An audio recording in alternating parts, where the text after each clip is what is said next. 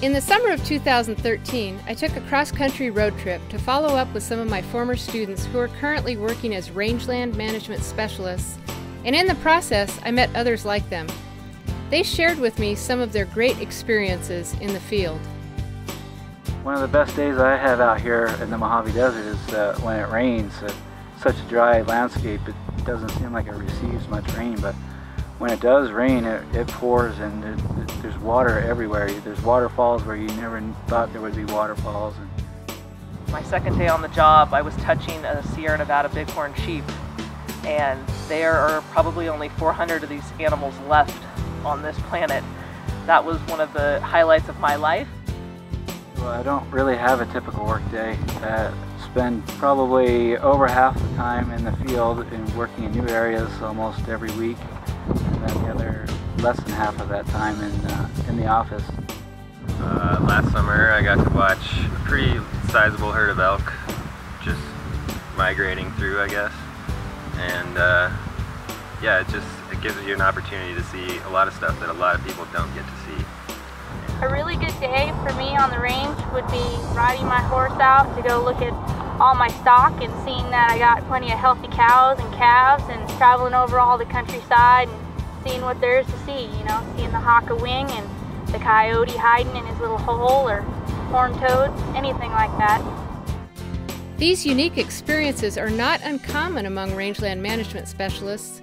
Rangeland management is a special natural resources discipline that blends science and management for the purpose of sustaining valuable habitat. The primary goal of rangeland management is to protect and enhance sustainable ecosystems that provide lots of things, including forage for wildlife and livestock, renewable energy development, clean water and air, and recreation on public and private land. While this is the common goal of all range managers, each has a unique story as to how they got involved in this career. Why I joined range, it really was a passion to work with different cultures. Here in Farmington, we border the Navajo Nation, and so we get to work with a lot of Navajo permittees, and every permittee is different and they're quite unique. There's hobby ranchers, there's big rancher people, and then we have a different culture with the Navajo, so I really enjoy working with the people on the land. I chose rangeland resource science because when I started studying natural resources, I realized that I wanted to be able to manage the land to enable people to use the land, but also to make sure to manage it for future generations. I originally went into wildlife because I was interested in protecting and conserving wildlife, but as I went through my studies, I realized that you can't address the issues with wildlife preservation and conservation without addressing habitat loss and degradation.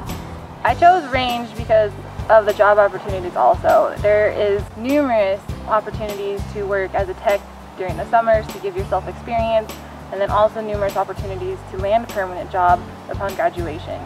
Probably less than a year, you become your own boss. You're giving requirements to do, we have targets to meet, that type of thing, but you're able to plan your own day, plan your schedule. You know when you need to be in the field, you know when you need to plan your office time, and it's just a real freedom in that.